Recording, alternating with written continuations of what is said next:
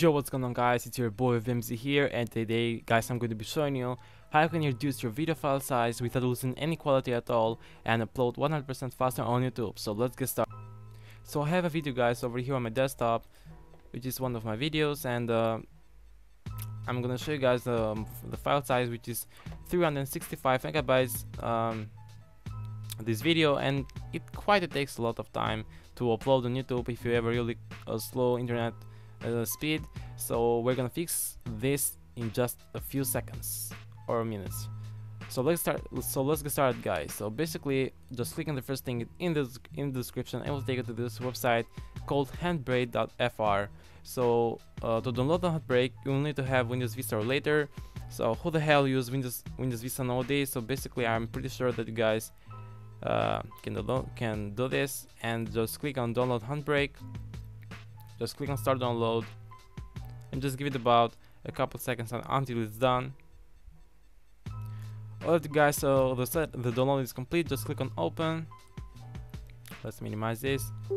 Click on yes, and just a regular setup. Click on next, I agree, and lastly click install.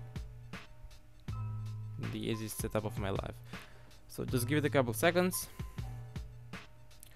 Alright guys, so the installation is completed now. Just click on finish. Now all we're gonna do, just double click on Handbrake and just let it open.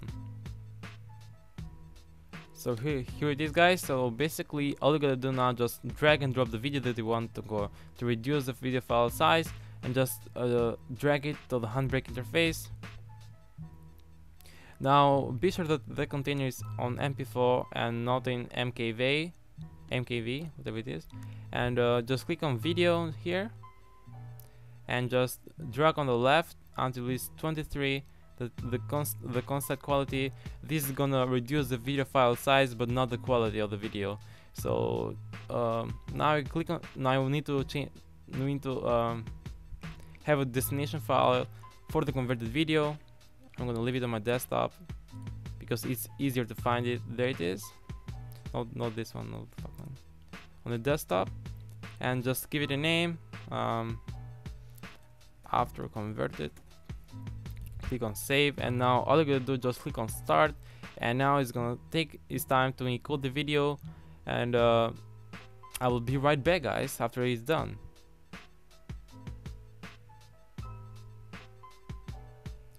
Alright guys, so the process is done. Now let's take a look on the file size after converting, right?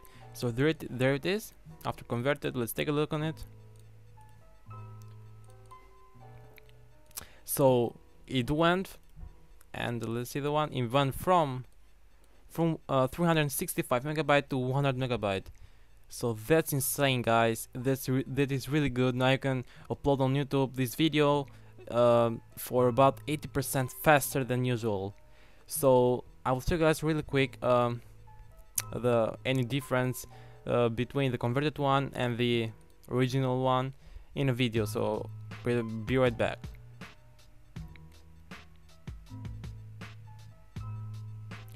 Alright guys, so on the left side of the screen is the converted video, and in the right side is the original one.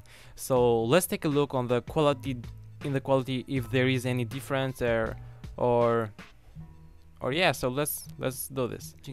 About your system, How you can update your BIOS, so everything is just and now you can you're gonna choose your operating system. So since I'm running Windows 10, I'm gonna click on the others. So as you can see guys, though there is no quality difference at all between the two videos.